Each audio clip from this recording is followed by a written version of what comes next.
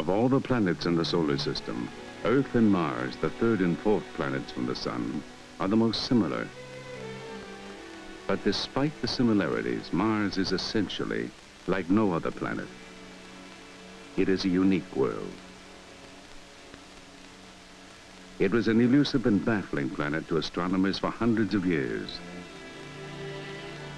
Through early telescopes, it appeared to be a small red sphere, later estimated to be about half the size of Earth.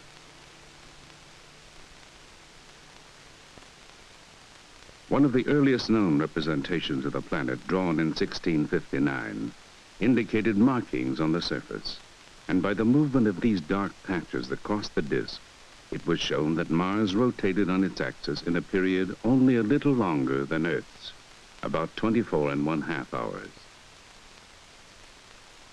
It was observed, too, that the tilt of its axis, like the Earth's, exposes its polar regions alternately to the sunlight. Thus, each hemisphere has a summer and winter period. And since Mars orbits the Sun in 687 Earth days, one Martian year in each of its seasons is almost twice as long as Earth's. Later mappings of the planet displayed light and dark regions identified erroneously as continents and oceans. The land masses red as the sandstone districts on Earth, the water a greenish blue. In 1877, an Italian astronomer, Giovanni Schiaparelli, discovered what he called canali, or channels, resembling, he said, the finest threads of a spider's web drawn across the disk. In America, Percival Lowell founded an observatory to study these Martian features. Massive irrigation systems, he called them, designed to carry water from the melting ice caps to the major centers of a dying civilization. Science fiction writers populated the cities with terrible creatures of heroic size, with skills beyond Earthman's dreams.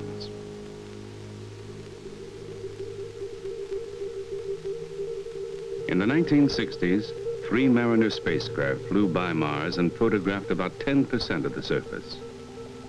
Gone were the canals, gone were the cities, gone the brilliant and sinister Martians. The photographs revealed a cratered landscape much like the moon, waterless and apparently hostile to life. But in 1971, the Mariner 9 spacecraft orbited Mars and transmitted more than 7,000 photographs of the planet to Earth. The extensive mapping revealed a new and unexpected world.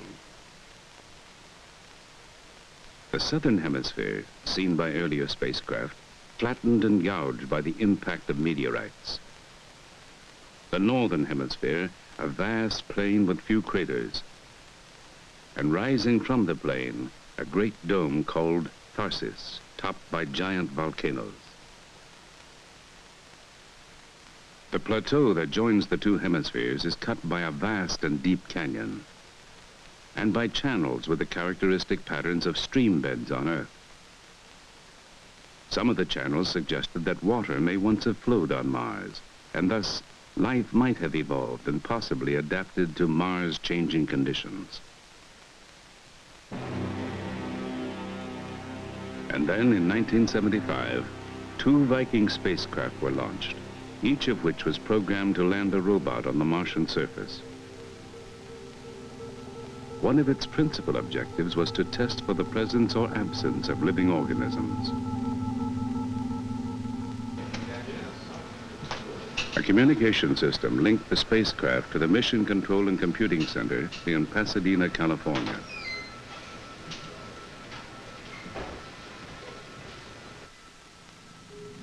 On June 19, 1976, the first Viking arrived in the vicinity of Mars after a year-long journey of more than 400 million miles. Once in orbit, its cameras were turned to a detailed examination of the landing area. Imaging teams on Earth scanned some 800 photographs covering a territory about the size of Texas. The chosen landing site was a flat expanse with a few impact craters, one of the lowest regions on the surface. On July 20th, 1976, flight controllers ordered the lander to separate from the orbiter. 5, 4, 3, 2, 1, separation. Descent sequencing, we're at mission event word 0, and we have DL separation. Because of Mars' great distance from Earth, the signal traveling at the speed of light, 186,000 miles per second, took 19 minutes to reach the spacecraft. This necessitated a completely automated system on board for carrying out the landing maneuver. During the lander's descent, its instruments analyzed the properties of the thin Martian atmosphere. 59,000 feet coming up on quarter bar.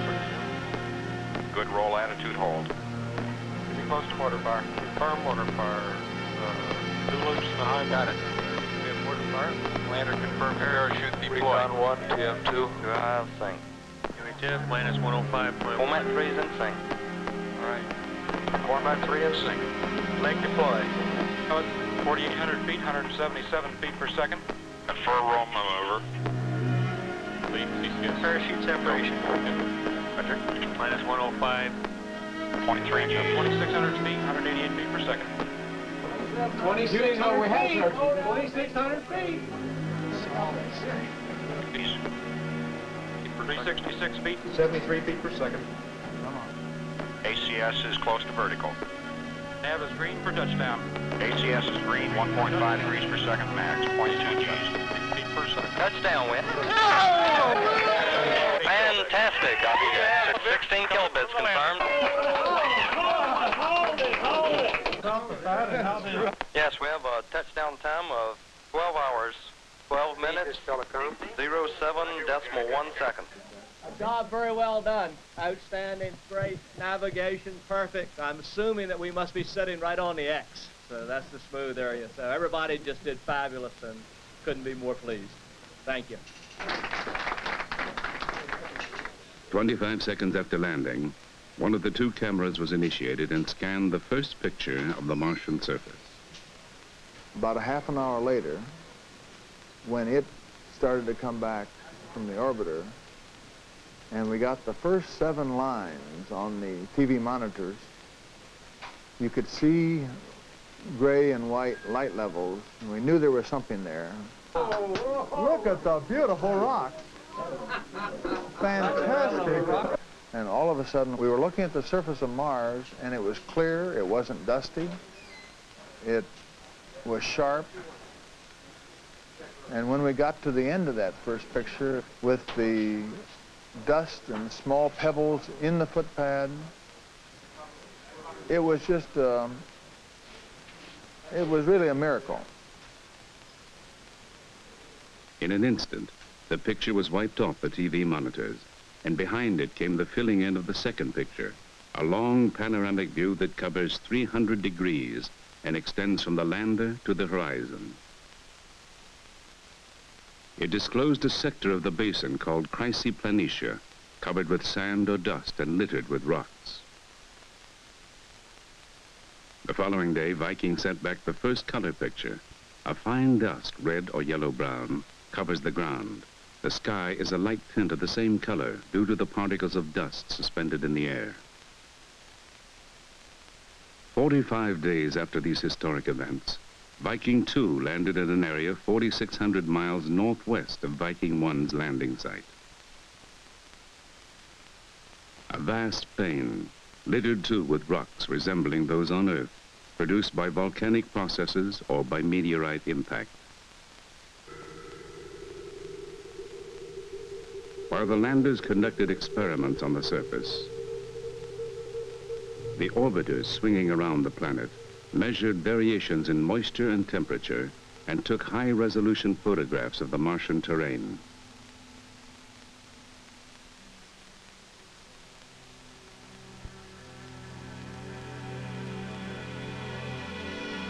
Four and a half billion years ago, the planets were formed from the gas and dust of the solar nebula. In the formation of a planet, heat is released and remains embedded in the growing mass. Because the heat can't escape as rapidly as the mass is growing, a point is reached eventually where the interior melts. On Mars, the heavier material sank toward the center, and the lighter material rose to form a crust at the surface. And this crust contained ice and other condensates.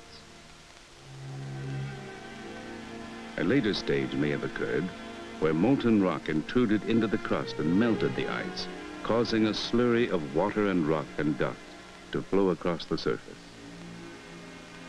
Some observers believe that such a process may have been the cause of the major channels which we see on the surface of Mars today. But others believe that in Mars' first billion years, the atmosphere may have been warm and dense enough for rain to fall and for rivers to flow.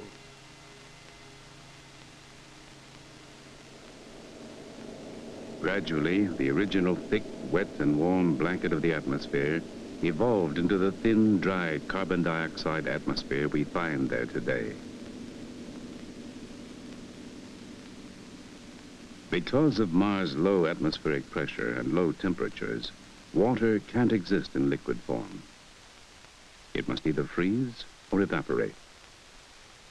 But while there are no oceans or rivers on Mars, there is more water in total than anyone had expected. The residual polar cap in the north, which remains after the hottest part of the northern summer, is water ice mixed with dust. And the measurements of the seasonal behavior of water vapor over the planet suggest that there is a vast reservoir of ice beneath the surface, so that one can think of the residual polar cap as the tip of an iceberg protruding from a sea of rock. At lower latitudes, the water vapor condenses to form clouds that ride high in the atmosphere or swirl around the slopes of Martian volcanoes. And further south, in the canyons and valleys, there is frequently an ice haze seen to form and evaporate in the early hours of the morning as the sun warms the atmosphere. On Earth, the ocean's heat and moisture and the heat and air currents over land masses interact to produce complex weather patterns. On Mars, because of the absence of large bodies of water and of massive cloud covers, the weather doesn't vary much from day to day. Like a remote weather station on Earth, Viking's meteorology instrument measures Mars' atmospheric pressure, temperature, wind speed, and wind direction. Temperatures range from minus 122 degrees Fahrenheit just after dawn to minus 22 degrees in the mid-afternoon. Light winds from the east in the late afternoon change to light winds from the southwest after midnight. Maximum wind speed is 15 miles per hour. But in the early summer, the heating of dust particles in the air generates violent dust storms in the low regions of the planet. Driven by winds that reach 150 miles an hour, they may blanket the entire planet in a few days. In order to understand the geology and physics of wind-blown particles on Mars, we're conducting a series of experiments using this enormous space environment chamber here at NASA's Ames Research Center. We've placed an open circuit wind tunnel in this chamber, and we're able to operate at atmospheric surface pressures comparable to those on Mars. In this particular series of experiments, we have placed a crater model in the tunnel floor, and we want to determine the zones of erosion and deposition around the crater. In this particular case, we're going to let the wind blow across the crater and see what those zones of erosion and deposition are like. The light and dark streaks associated with craters are the most common features on the surface of Mars related to wind. The light streaks are deposits of fallout from the global dust storms. The dark streaks are regions from which a thin layer of light material has been removed, revealing a darker underlying surface. These streaks serve as wind markers. Their patterns define the wind flow.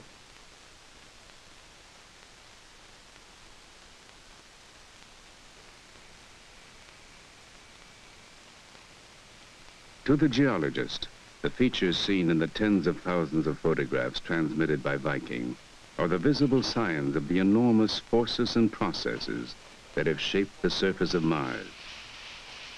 The excavation of large basins and craters by the impact of meteorites and asteroids. The raising of mountains by the action of volcanoes. The faulting and subsidence of the crust as the planet expanded. And the cutting of channels by water, or abrasive particles driven by winds over a period of tens of millions of years. The key to the age and sequence of these features is found in the number and condition of craters. Those areas with fewest craters are assumed to be the youngest. Here, a fresh crater overlies an ancient eroded one. Here, the rim of a crater is eroded by water or wind. And here, adjacent to a fresh crater, is one of a cluster of crater rings, craters that have been buried to varying depths.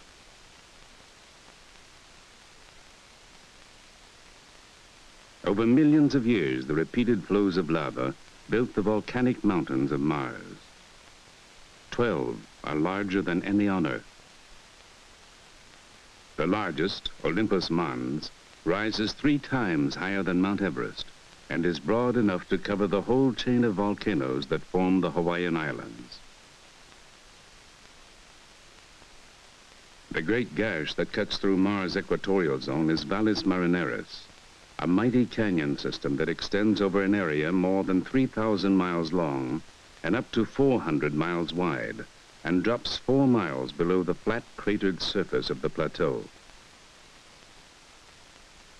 Canyon walls are gullied, dissected by tributary canyons, or scarred by catastrophic landslides, leaving steep cliffs and great fractured surfaces. Extending for 30 miles on the canyon floor is a field of sand dunes, suggesting that some of the debris produced by the collapse of the canyon walls was removed by wind.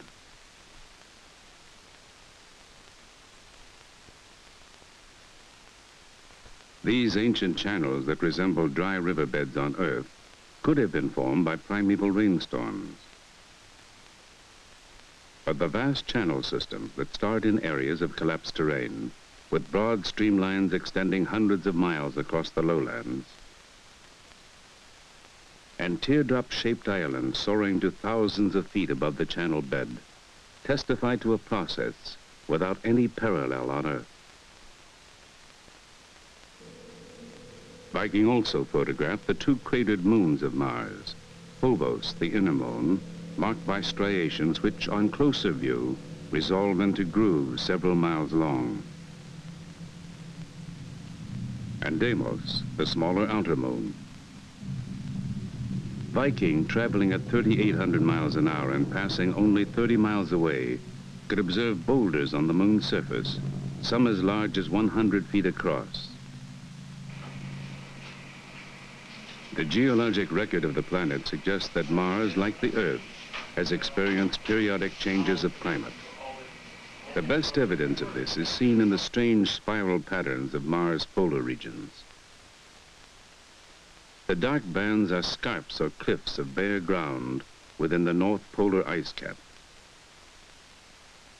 On each scarp are numerous small terraces eroded from layered rocks. This is a model of layered terrain, an area about 40 miles across. It is believed that the large scarps and the small terraces represent 2 different cycles of climatic change which occur simultaneously. Because of Mars' oscillation in its orbit about the sun, the polar regions are alternately warm and cold, for periods of tens of thousands to millions of years. During the cold period, mixtures of dust and ice were deposited in a series of near horizontal layers, obscuring the underlying topography. Then a period of warmer climate followed, and erosion set in, cutting deep valleys into the icy mass of the polar caps. After the erosion cycle, new layers were laid down, and another episode of erosion followed. This oblique truncating of one set of terraces by another indicates that the climate turns on and off, the first geological evidence for cyclical climatic change on a planet other than the Earth. The speculations about changes in the atmosphere and climate were closely related to the notion that life in some form might exist on Mars. On Earth, life developed several billion years ago, at a time when the overall properties of Mars and the Earth were very similar. Now, over the ensuing billions of years, Mars and the Earth evolved separately. However, Mars today still has chemicals on its surface, an atmosphere, temperatures and pressures within which we believe life can exist. The Viking lander was equipped with 3 life detection experiments designed to test for chemical changes caused by life processes that are familiar to us on Earth. On Earth, all living organisms interact with the environment through a process called metabolism. Animals, for example, take oxygen from the environment and use it to combust food, thereby obtaining energy. At the same time, they release carbon dioxide and other waste products into the environment. Green plants and some microorganisms do the reverse in the process of photosynthesis. They remove carbon dioxide from the environment, and using sunlight as the energy source, they convert the carbon dioxide into organic matter and release oxygen into the environment.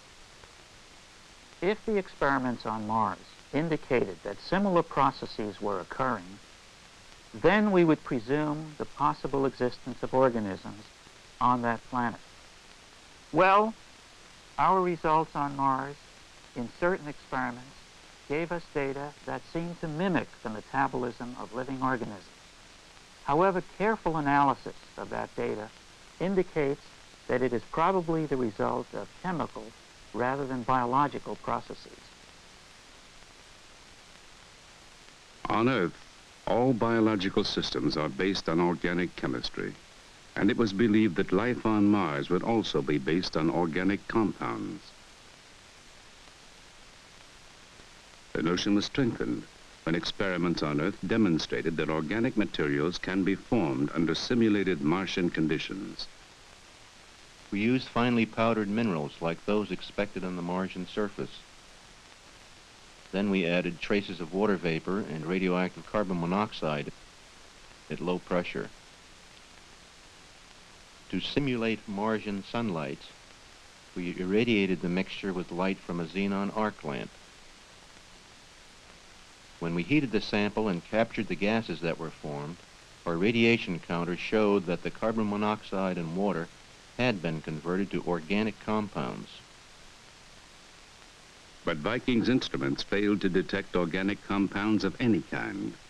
That fact, in the opinion of some observers, has increased the odds against the existence of living organisms on Mars.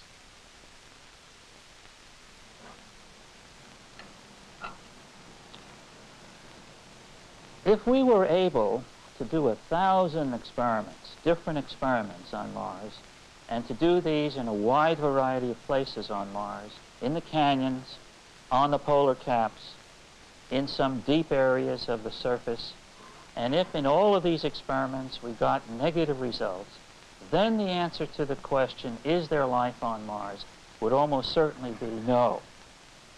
But on the basis of just a few experiments, done at only 2 sites, very bland sites on the planet, I think it would be unscientific for us to come to that conclusion. All we can really say for sure is that we have run across some very interesting chemistry, a kind of chemistry that we do not see in surface samples from the Earth or surface samples from the Moon, and that's about where we are at the moment. Today, in laboratories across the nation, scientists are trying to simulate the results that we obtained on Mars. Some of the scientists are concentrating on irradiation experiments to see whether solar energy acting on Mars could have produced chemicals to account for the results. Other experiments are assuming that these chemicals were there and are testing one or another of these chemicals to see whether they can account for the results that were obtained.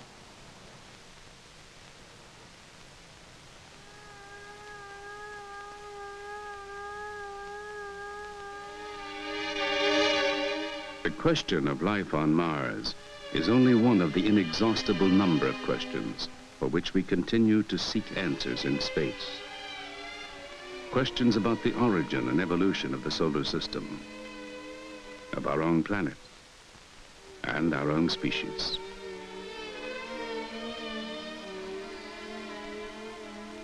The search for answers is a goal of planetary exploration, and the journeys of our spacecraft to the near and far reaches of the solar system are beginning to provide some of the answers.